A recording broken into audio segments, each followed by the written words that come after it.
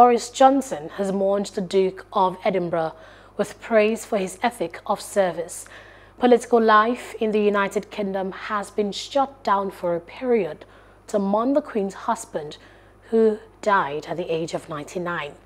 Leading the tributes from other politicians, former prime ministers and religious leaders, Boris Johnson said Prince Philip had earned the love of generations around the world. It was with great sadness that a short time ago I received word from Buckingham Palace that His Royal Highness the Duke of Edinburgh has passed away at the age of 99.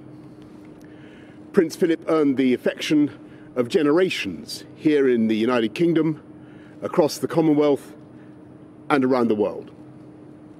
He was the longest serving consort in history, one of the last surviving people in this country to have served in the Second World War, at Cape Matapan, where he was mentioned in dispatches for bravery, and in the invasion of Sicily, where he saved his ship by his quick thinking.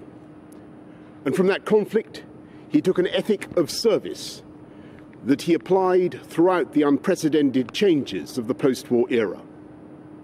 Like the expert carriage driver that he was, he helped to steer the royal family and the monarchy so that it remains an institution indisputably vital to the balance and happiness of our national life.